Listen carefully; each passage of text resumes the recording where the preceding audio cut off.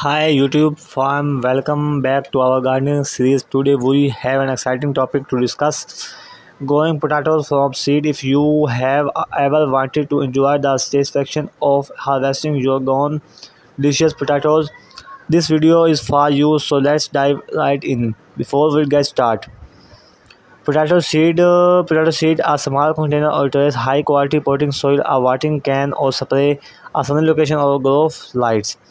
Organic fertilizer or compost. Step 1. The first step is to obtain potato seed. These can be found at local nurseries, gardening stores, or online. Make sure to select healthy seed from reliable sources.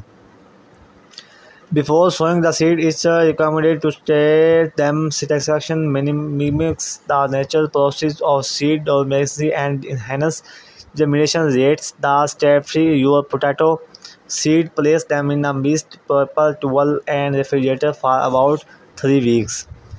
While the seeds are undergoing satisfaction, let's prepare your container.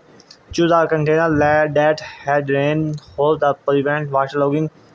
Fill it with the high quality spotting soil, leaving about an inch of space at the top of watering. It's important to note that potatoes require well-drained soil. If your soil tends to retain water, consider adding some sand or perlite to improve drainage. After the satisfaction period, take the seed out of the refrigerator. Gently spread them from the paper towel, being careful not to damage the delicate roots that may have started forming. Sow the seed on the soil surface, spacing them about an inch apart. Lightly press them into the soil, ensuring good contact for optimal germination. Once the seeds are sown, it's critical to provide them with the right conditions for growth. Potatoes thrive in sunny locations, receiving at least 6 to 8 hours of sunlight per day. If sunlight is limited, you can use grow lights as a supplement. Maintain the soil moisture by lightly watering or using a spray.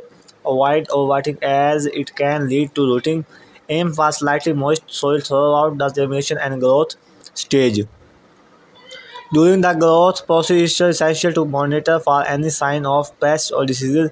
If you notice any issues, address them properly using organic pest control method.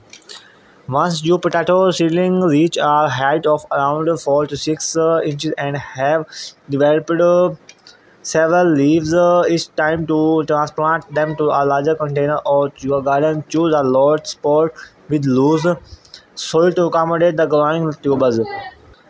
When transplanting, gently remove the seedling from the container, being conscious not to damage the delicate roots.